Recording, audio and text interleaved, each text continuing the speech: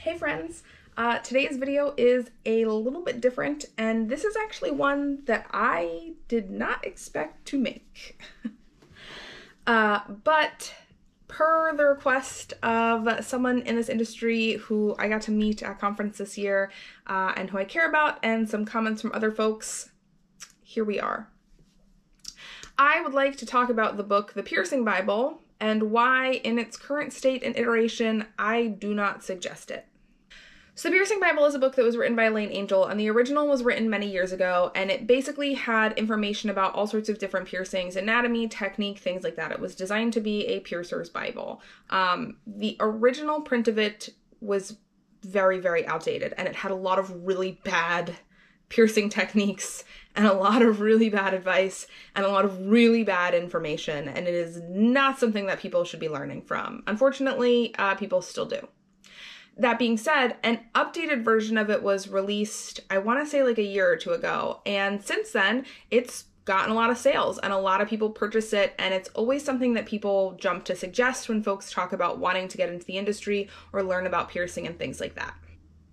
The new one is updated with much better information, much better technique. There's still a lot of stuff that I think is not the best, but it is very updated. That being said, I still really don't recommend this book and would not suggest purchasing it. Now, the author, Elayne I, is a prolific body piercer who has been doing this since the Gauntlet days and has undoubtedly been a huge influence on the piercing industry and done a lot of amazing, fantastic, wonderful things for the industry. She was also, for a time period, married to Buck Angel, a well-known porn star and trans man. And Buck is, if you are involved in the trans community at all, you're aware, very problematic and has a lot of problematic viewpoints and opinions. And you know, trans people are not a monolith. So it is unsurprising that Buck and Elayne did eventually divorce. And divorce can be a very tricky, very difficult time period, and it can be hard to go through that. But during the divorce, in an attempt to change the split of assets between the two of them, as part of her argument in court, Elayne stated that because Buck had never had bottom surgery, that he was not a real man. Because in order to be a real man, you have to have a penis. And because gay marriage was not legal at the time, she attempted to say that their marriage was never valid because it was a marriage between two women. And essentially that if someone does not have a penis, they cannot be considered a man.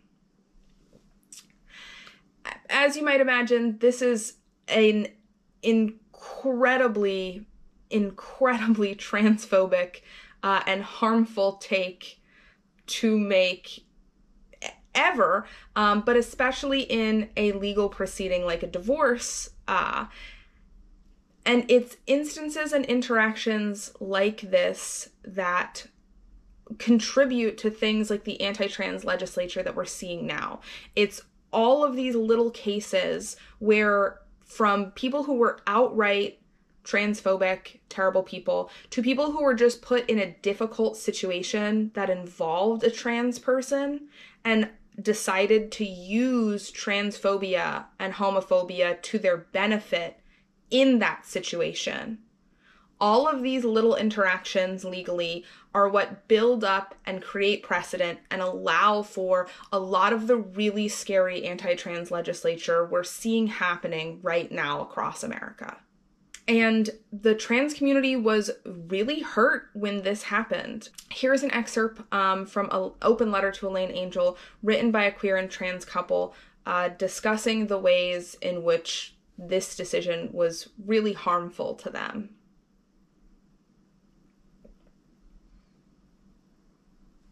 And if you want to read the whole thing, I will link it down in the comments below.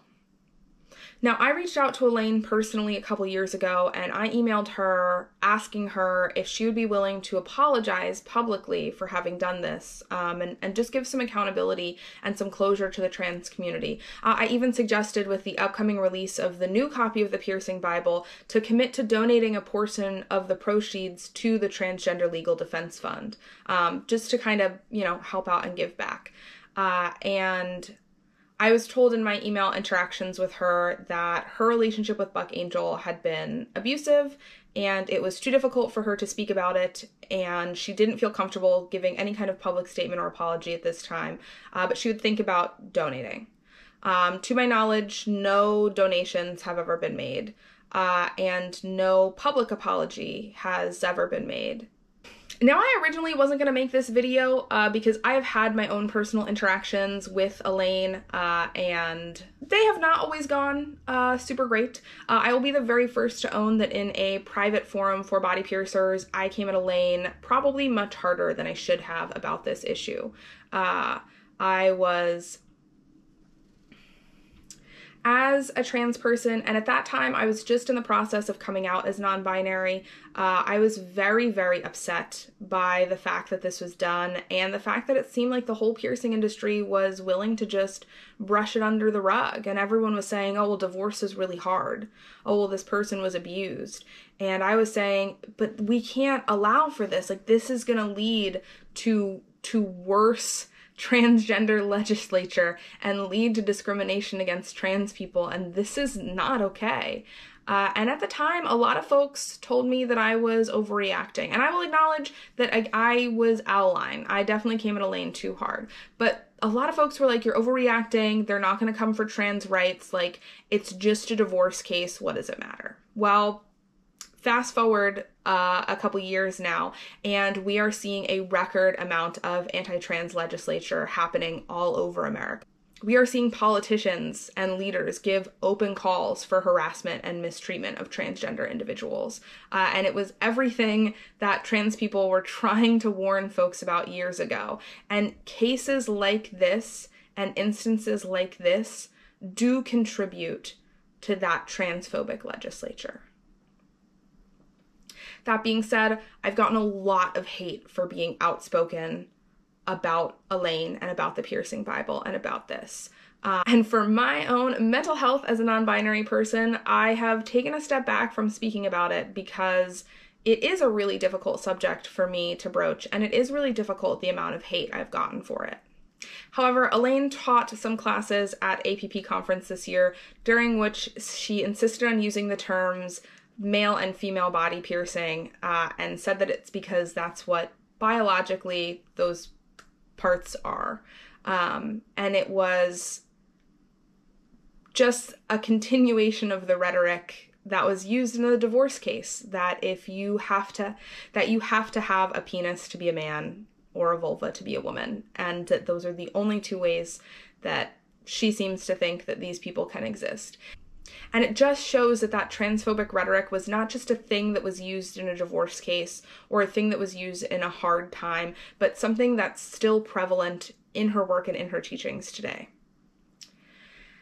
And because of this, those classes were really triggering for a lot of trans folks who attended conference. And I got this message from someone who I met at conference, who I spent a lot of time with, and who is a dear new friend, asking me to speak out about this subject because it has been weighing on them so heavily since conference.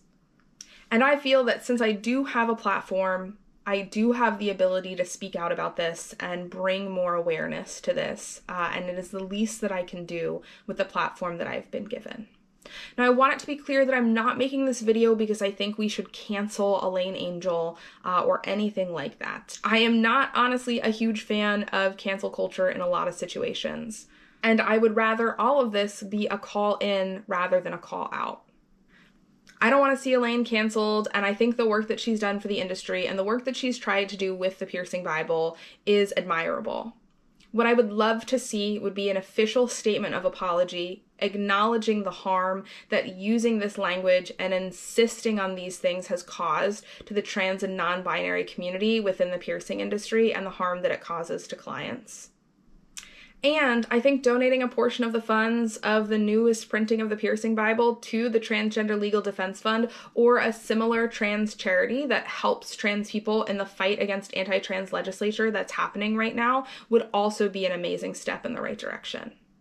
But given the current political climate and the current anti-trans attacks happening all over the country on a massive scale, And given the ways in which the piercing community is so deeply enmeshed in queer and trans culture, not to mention the fact that Elayne has often advertised herself specifically to work on trans people, and is therefore specifically profiting off of trans bodies, I think it is absolutely so crucial, given those factors and given the current climate surrounding trans legislature, that an apology be issued for this and accountability be taken. This will allow all of the trans folks and clients and piercers in this industry who've been harmed by this the opportunity for closure, the opportunity for healing. And now more than ever, we need cisgendered women to stand with the trans community and stand alongside them and use their voices and their presence and their influence and their privilege to help protect trans lives. It's so incredibly important that these allies stand up right now and help with this. And I think if Elayne is serious about being an ally and serious about caring for the trans community, a simple apology and accountability and a donation of profit after how much she has profited off of trans bodies and advertising to trans clients is a very small thing to do. In the meantime, I do not suggest purchasing the Piercing Bible until these steps have been taken. I would instead suggest donating the money you would spend on that book to trans charities, and especially the Trans Legal Defense Fund, to help folks who are fighting against anti-trans legislation currently.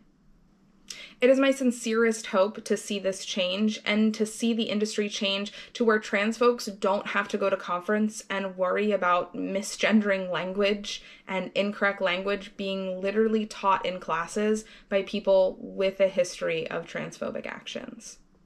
We talk all the time in body piercing about making mistakes because body piercers are only human and mistakes do happen. And we say all the time that it is not the hallmark of a great piercer to never make a mistake. It's the hallmark of a great piercer how they handle a mistake when they make it. Do they correct the thing that went wrong with their piercing, or do they let the client leave with a bad piercing and make excuses? I think the same can be said for this situation as well. Mistakes have been made, and folks will continue to make mistakes. It happens. But rather than bury our heads in the sand and refuse to apologize or continue making the same mistake and continue being uninclusive, it's very easy to handle that mistake the way we handle it in the piercing room. Own up to what went wrong and correct it. That way our clients receive the best service possible. And that way we can create an industry that is as inclusive as possible. And that comes with calling in, not calling out, holding people accountable for their mistakes, but also holding folks accountable for their growth. And I sincerely hope that's what the outcome ends up being with Elayne. And I look forward to a time period where I can make a follow-up video from this, talking about an apology made, efforts made to correct things, and to make this industry more inclusive for trans and queer clients and piercers who have for so long been an instrumental part of this industry. My only other ask is that you please be respectful in these comments and with how you go about it. Please don't send Elayne Angel a bunch of hate. That is not the goal of this video. If you want to ask her to apologize, if you want to join trans and queer voices who are calling for apology and accountability, you can, but this should not be an excuse to send hate or harassment to anyone, because that is not how we learn, that is not how we grow, that is not how we hold space for someone to do better. So I am hoping that this conversation can be a gracious one where we allow room for change and growth. And just in closing, to my friend who sent me that message and to others I've spoken with about this from conference, please know that you are loved, that you are valid, and that you are enough of a man exactly the way that you are. And there is nothing that anyone, no matter how important they are in this industry, can say to take that away from you. You are valid. And I care about you more than you will ever know.